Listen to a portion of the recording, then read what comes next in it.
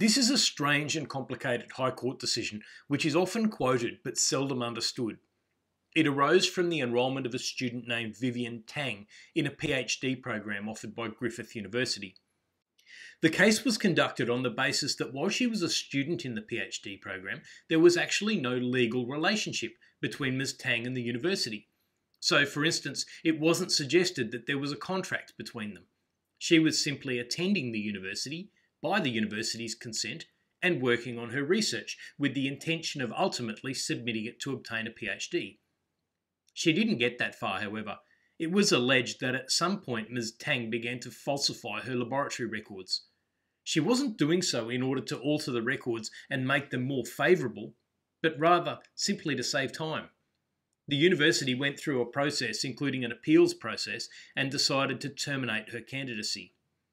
Ms. Tang sought judicial review of that decision on the basis that the decision was a decision of an administrative character made, proposed to be made, or required to be made under an enactment, the relevant enactment being the Griffith University Act 1998.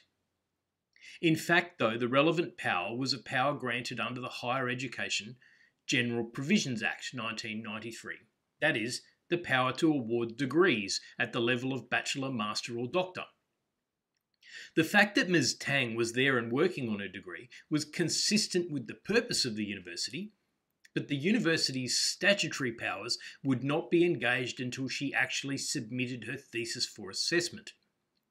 Justices Gummo, Callanan and Hayden said, "The determination of whether a decision is made under an enactment involves two criteria. First, the decision must be expressly or impliedly required or authorised by the enactment, and secondly, the decision must itself confer, alter or otherwise affect legal rights or obligations, and in that sense the decision must derive from the enactment. A decision will only be made under an enactment if both these criteria are met." Because there was no formal relationship between Ms. Tang and the university, the decision to end Ms. Tang's candidacy did not affect any legal rights or obligations which either party had at that time. As a result, there was no administrative decision to review.